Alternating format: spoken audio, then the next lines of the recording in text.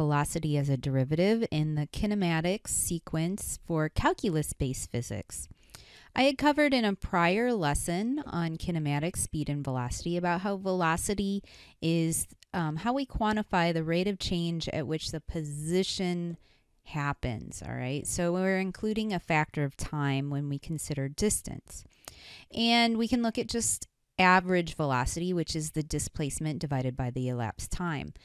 Average velocity happens over a longer time period. Instantaneous velocity is at a single point in time. And when I introduced this in the prior video, I had given this summary slide where we focus more on average velocity and average speed as opposed to instantaneous velocity and instantaneous speed. So average velocity and average speed, we need to think about a distance over a period of time.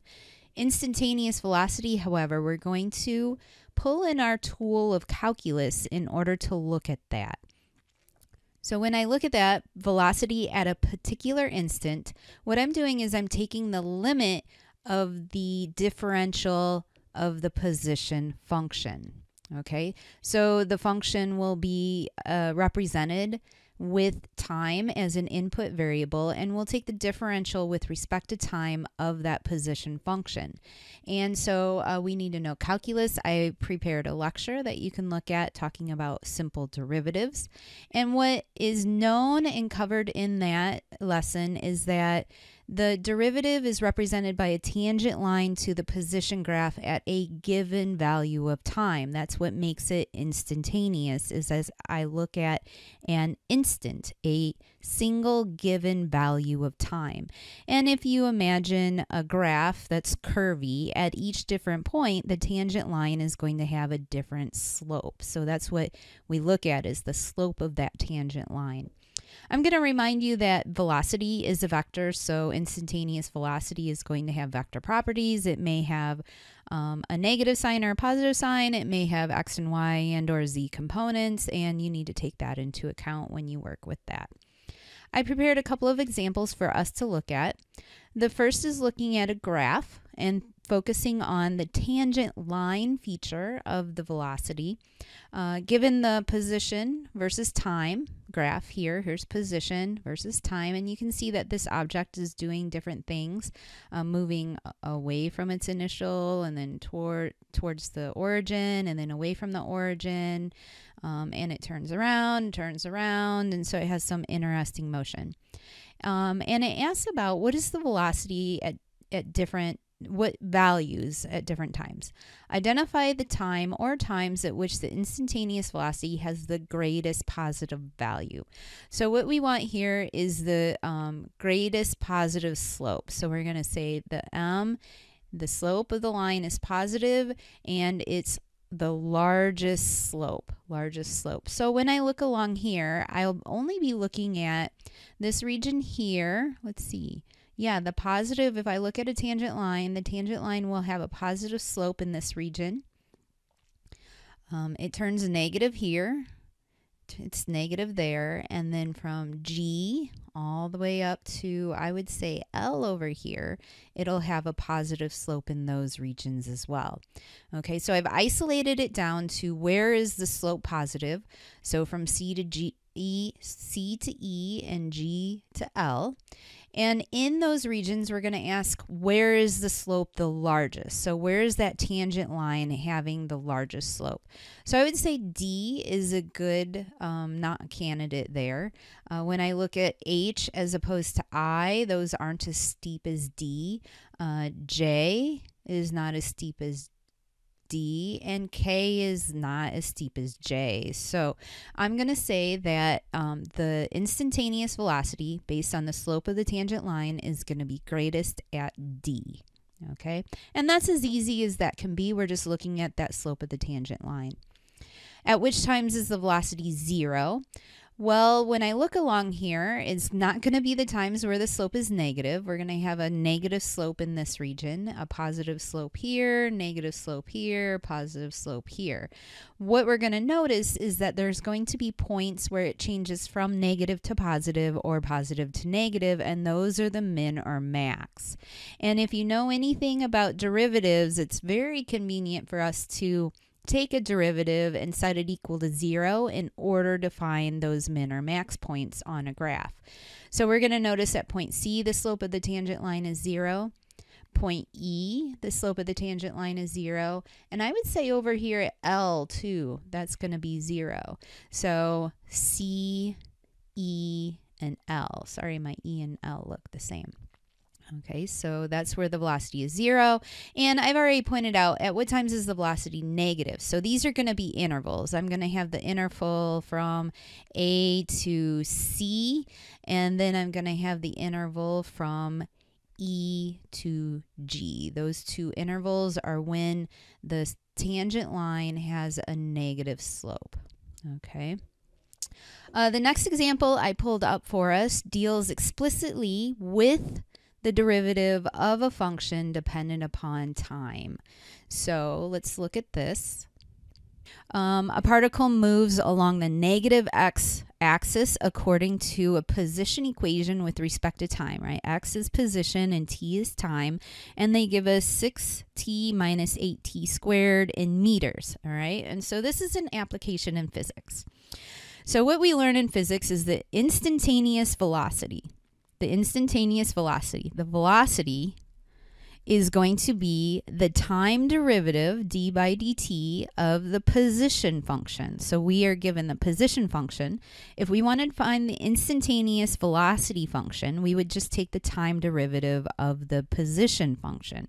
So I'm going to go d by dt of, and I'm going to change the powers here. I like to have the highest power up front, negative 8t squared plus 6t. Okay. You can distribute this to each term. We can do that in your mind if you like. I'm not going to do it out here explicitly because I have some other parts here. I want to use the space. I'm going to bring the 2 out front and multiply by a negative 8, so I get negative 16. T, 2 minus 1 is 1. So I just have t to the first power. I'm just going to leave it as t. T to the 0th power, t to the first power, right? T is just t to the first power. I'm going to bring the 1 down and multiply by 6. I get 6, and then I get t to the 0th power, which is 1, which I'm not even going to bother writing. So the velocity, the instantaneous velocity with respect to time, is negative 16t plus 6. So when it says what is the instantaneous velocity at t equals 3 seconds, well, I'm just going to plug in 3 in here. V of 3 equals negative 16 times 3 plus 6. That's 48. I get negative 48 plus 6. So the velocity at 3 seconds will be negative 42. And this will be meters per second, right? When I do a differential, I'm going to have x is in meters and time is in seconds. So that'll be in meters per second. So that's what you would put in that box. The instantaneous speed, well, when we look at physics, there's a difference between velocity and speed. Velocity has some sort of direction. We can see this is in the negative direction. Speed has no direction. So what they want us to do here, the speed, is going to be the absolute value of the velocity at 3 seconds. So it's just going to be 42 meters per second. Easy thing. Okay, what is the average velocity? Okay, so this is different than instantaneous velocity. When we find average velocity, what we're going to have to do is the difference quotient, or the average rate of change between 2 points. So we're going to take x of 3, subtract off x of 2, let me fix that real quick, and then divide by t2 minus t1, right? It's at a position at 3, it's at a position at 2. If we find the average, basically what we're doing is we're finding the distance between those 2 points and we're dividing by the time. And that's going to be the average velocity. So I will find x of 3 and I'm going to find x of 2. I'm just going to plug time into the original equation here. So we get 6 times 3 minus 8 times 3 squared. So I get 18 minus 72, which is a number.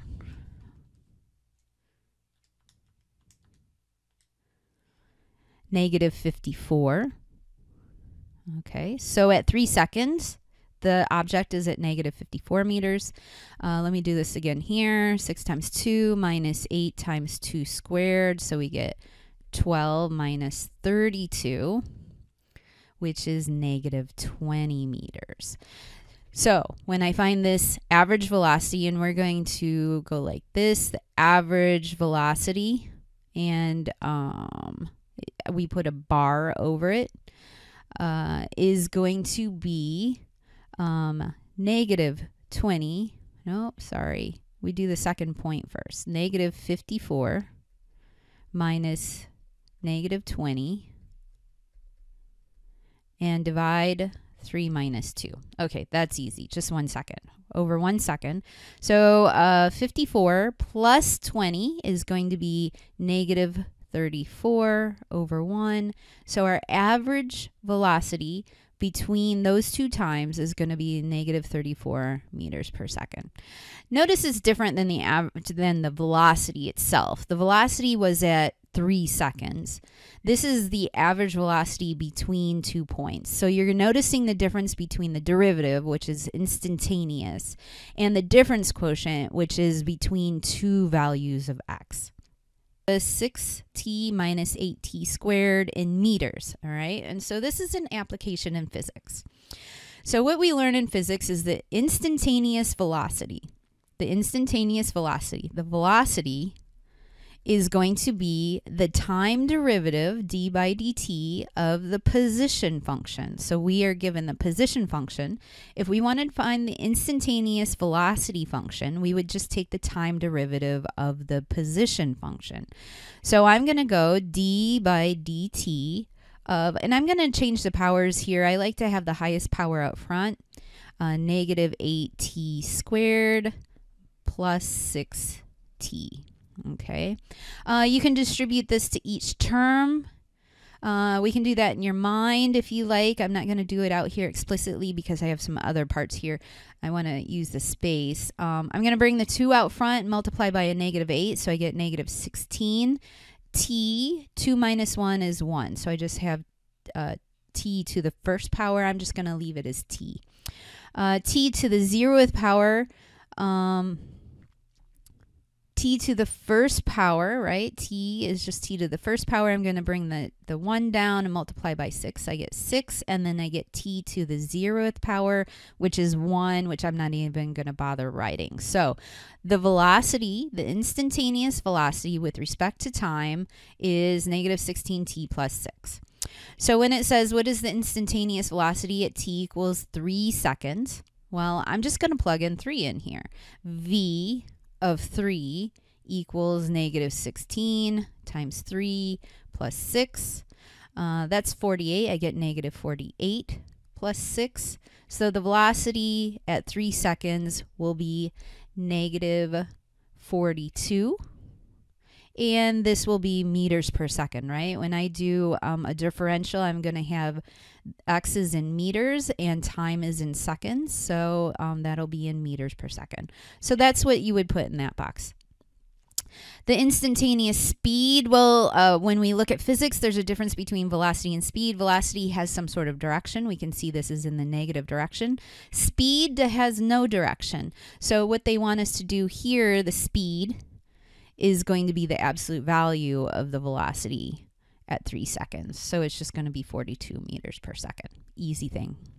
Okay, what is the average velocity? Okay, so this is different than instantaneous velocity. When we find average velocity, what we're going to have to do is the difference quotient, or the average rate of change between 2 points. So we're going to take x of 3, subtract off x of 2.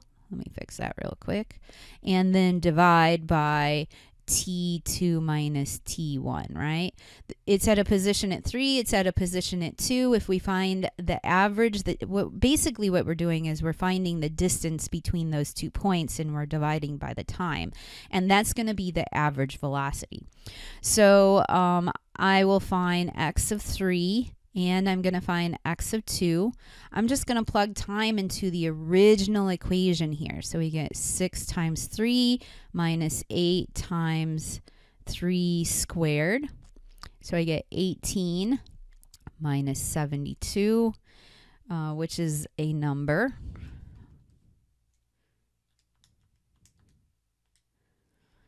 Negative 54.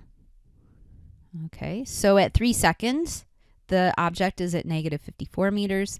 Let me do this again here. 6 times 2 minus 8 times 2 squared. So we get 12 minus 32, which is negative 20 meters. So when I find this average velocity and we put a bar over it, is going to be negative 20. Nope, sorry. We do the second point first. Negative 54 minus negative 20 and divide 3 minus 2. Okay,